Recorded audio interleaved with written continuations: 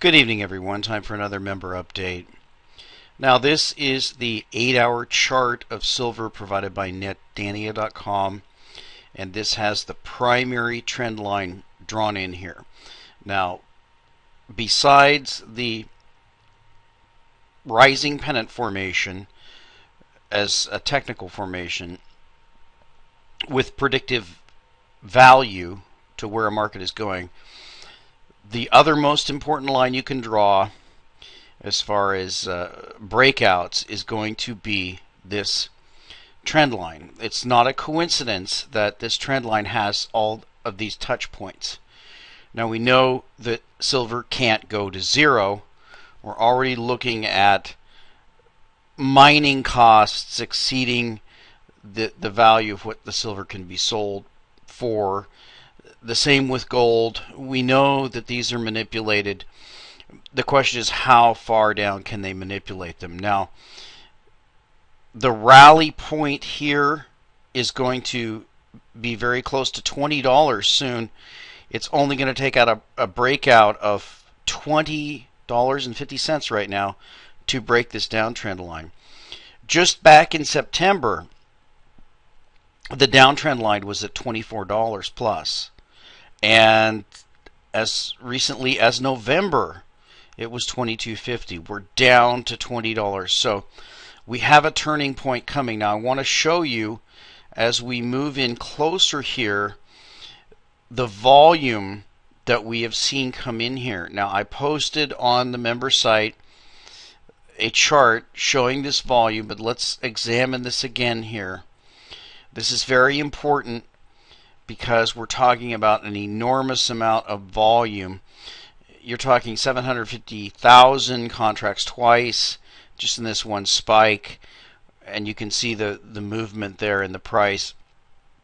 It comes to about 7.5 billion ounces when you do the math, multiply out the contracts. So why is that important? It's important because at some point the paper traders, and they've done this quite a bit, and they've been foiled, but the paper traders who are greedy, just like the Wall Street bankers, are going to try to catch the bottom because they can make tremendous paper profits if they do catch that bottom.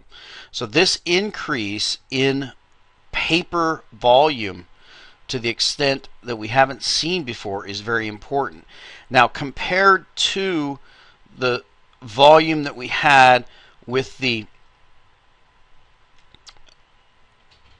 tax day smackdown, we'll call it, the Boston bombing takedown, and the volume leading up to that, you can see the volume very clearly led up to that time and then decreased down after that. Big smackdowns on the way. And you can see how small this current volume is. Nevertheless, compared to rallies such as this one and other rallies that we've had, this is the first time we're seeing significant buying volume come in. In the past, it's always been selling volume. In other words, the paper longs have been blown out of the water by the paper shorts. But now it appears that some of the paper longs are willing to take a position with a lot of things turning around. And there are a lot of things turning around right now. I want to take you to an image of the Russell 2000 index. Now, this is a more dramatic index than, say, the Dow or the S&P 500 or even the NASDAQ, and you can see how dramatic this recent run is. We know that ever since Obama was put into office, they have gunned the markets, and you can see that right there. 2009, and that's basically early spring of 2009, the Russell 2000 index has run from roughly 300, maybe a little bit more, to almost 1200. So we're talking about nearly a four-fold move in this very large stock index. This is 2000 stocks, so this is much larger than the Dow 30 or the S&P 500. So this is the returns we've seen on stocks, and you can see it is forming that type of parabolic formation. Now it could go much, much higher all the way up to the top here and then crash. But it could also crash like it did here and it did here. So just for historical comparisons, you can look back and try to find a fourfold move here. We can look back here and see that we're talking about roughly 50 on the price, and it took to get up to a fourfold move of 200, it took about 12 years just to get to this point here. And you can see on the way, before we even made that, we had the 1987 crash. Now you can pick 100 as the bottom here and look to where we got 400, and you're talking about the beginning of the 90s all the way to the NASDAQ top to get that same sort of return. The only one that exceeds it would be this 100 to 600, and that was the very top of the NASDAQ crash. This other bottom here at 300, we really only ran, and this is essentially the Bush presidency, we really only ran from about 300 to about 800, so just a little more than a double. But this move here, this is an incredible move.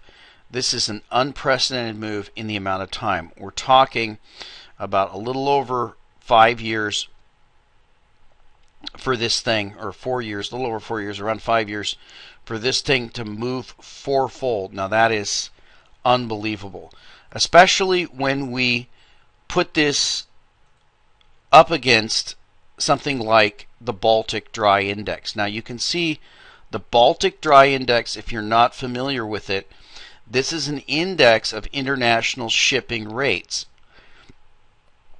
That index completely collapsed with the collapse of oil and the collapse of the economy back in the financial crisis. It had a brief uptick.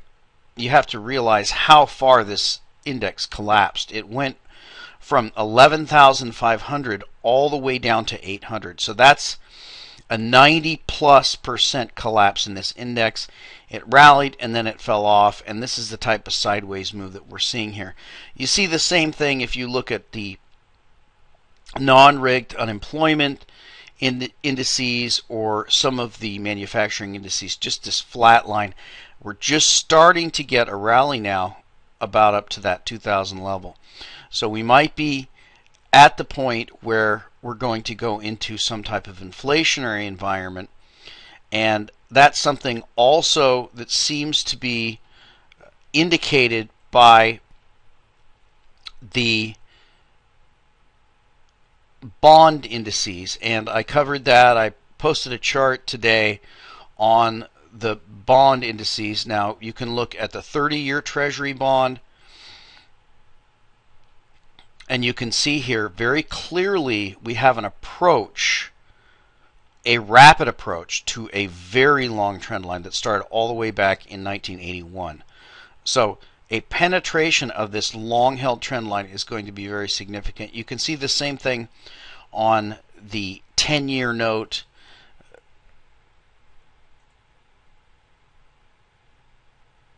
A rapid decline. This one's actually more bearish, approaching a potential breakdown. If these interest rates spike, and we just crossed over 3% today on the 10-year note, if these interest rates spike, that's going to have a lot of ramifications. That means that the amount of money paid on the national debt is going to increase dramatically. That means that a lot of pressure is going to be put on the stock market. Now, if you want to look at the short term, you can look at 3-month Eurodollars. That's a, it's not the T-bill, but it's basically the same thing. And you can see flat line dead at nearly 0% interest rate. So this is an unprecedented situation that we have here. You can see that in the past recessions that we had, here's the Bush recession, and you have the Clinton recession, that you had a rounding off and then a rising of interest rates on the short term. All you have to do is subtract from 100. So for example, if we're looking at this point right here, at 94, that means that in 2008 at one point there was a 6% short-term interest rate. And you can see here we're at 99.7, so a ridiculously low interest rate. That's the type of stuff we are approaching a breaking point. Now, I want to talk about what I believe is behind a lot of what the government is doing, especially the TSA, and I wanted to begin with a video that was covered on Zero Hedge, and let's watch a little bit of this, and then we're going to talk about the TSA and Homeland Security.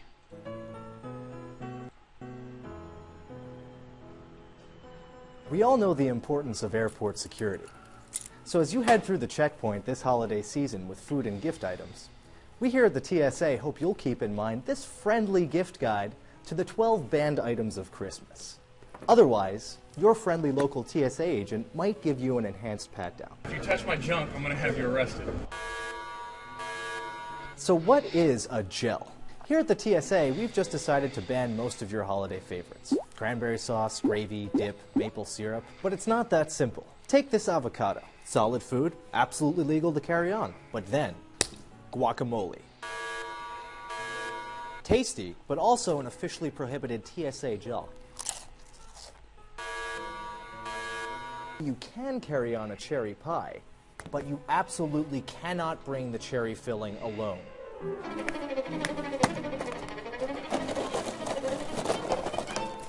Now we're safe. You cannot bring a 1-inch pocket knife or other TSA-designated thrusting weapons, except vibrators. You can, however, bring metal scissors with pointy 4-inch blades or giant steel knitting needles. Please, do not thrust here or here. If you're looking for a gift with an edge, just remember that you can't bring anything with a blade, like a corkscrew. You can, however, bring ice skates. Don't worry, the human skull is slightly harder than this. Sometimes sporting goods can be dangerous. For example, TSA designated sporting bludgeons, like this wiffle ball bat.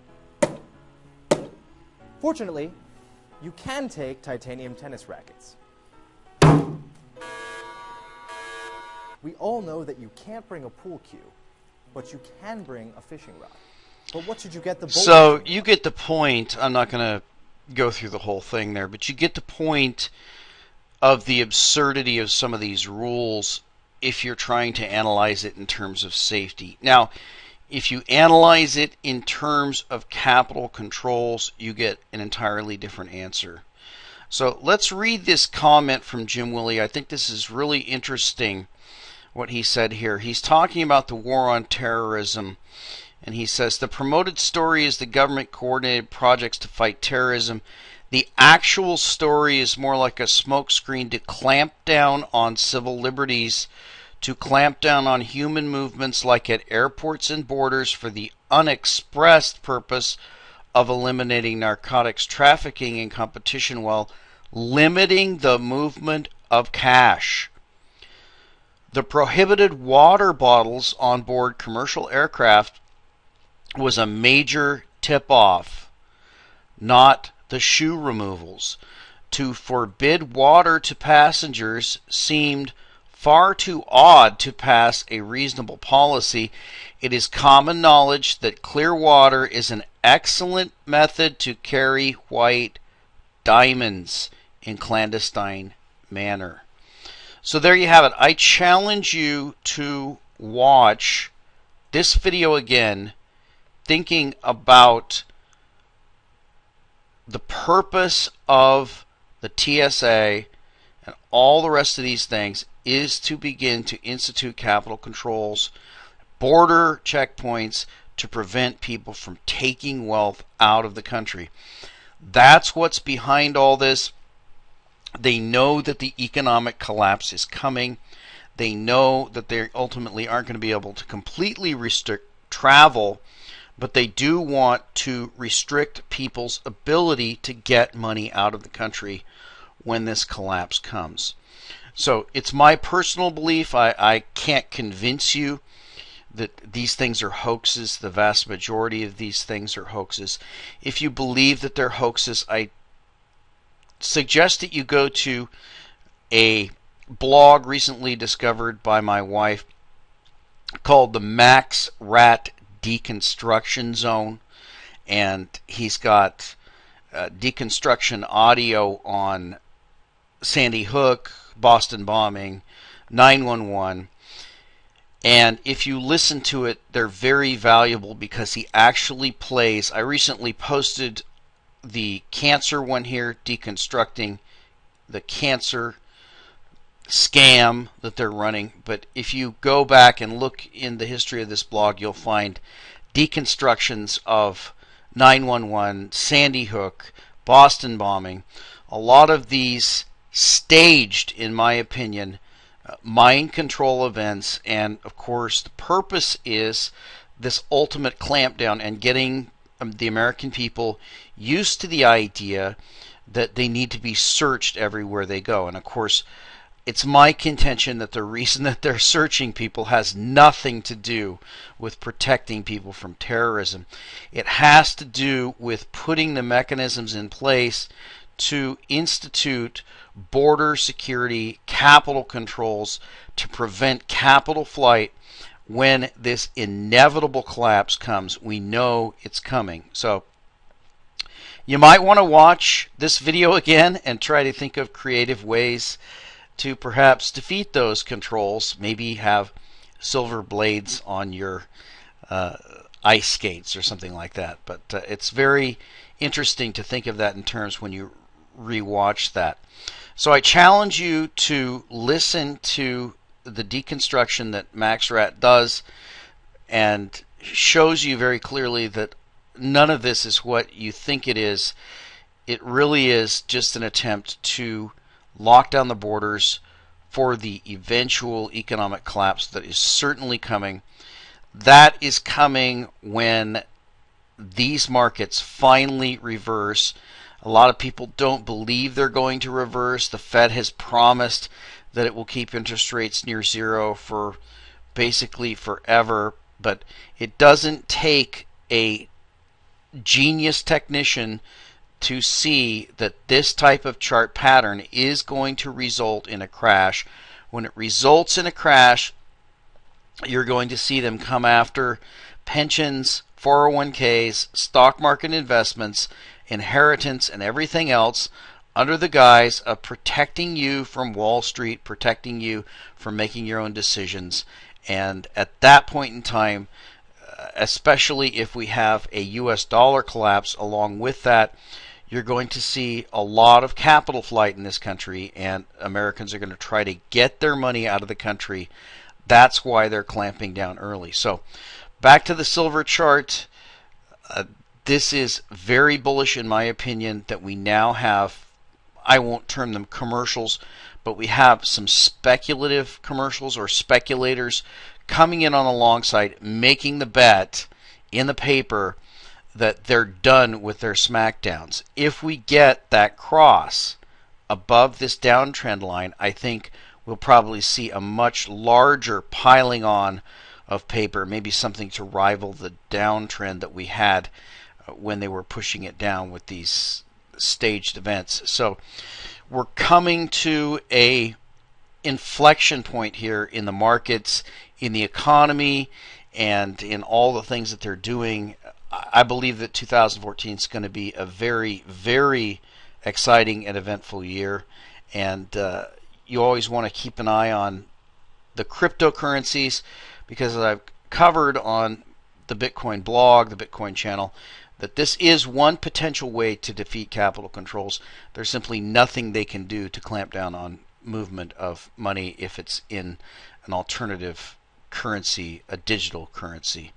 So that's what's coming. They know the collapse is coming. They know people are going to try to flee with their money, and they're putting everything in place ahead of time to try to prevent that. And we'll talk to you next time.